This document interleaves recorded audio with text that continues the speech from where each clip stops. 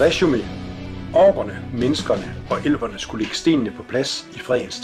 Efter lange forhandlinger gik forhandlingerne i hårdknude, og orkerne tog deres sten og råbte, "De skal nok gå det her!" og stak af. Elverne og menneskerne blev ved med at forhandle, men de kunne ikke sætte noget på plads, før de fik orkerne med. Der var voldsomme kampe mellem orkerne og menneskerne, og elverne stod og kiggede på og valgte side en gang imellem. Der kom et brev om, at menneskernes konge var død.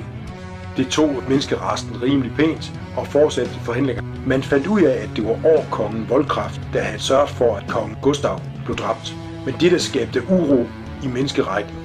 Alle de 5 lensherrer i menneskeverdenen ville nu være konge, og de store diskussioner de var oppe at køre. Hvem bliver den nye konge af menneskeverdenen? Elverkongen Asbo var meget utilfreds med, at der er det ballade med at sætte stenene på plads. Det var sket for 500 år siden, og for 500 år siden rystede jorden, og vulkanerne gik i udbrud. Og Asmund mente, at det skal bare ikke ske. Rollespillet sluttede med, at menneskerne havde trukket en ork op til livets træ, og tvang ham til at tage stenen frem og proppe den i livets træ. Men orken havde ikke stenen på sig.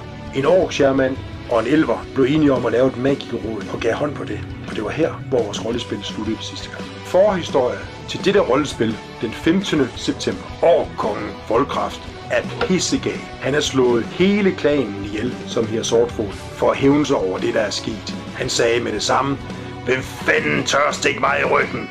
Og nu sender han nogle af sine stærkeste orker ind i området til Fredens træ. "I skal få styr på det her."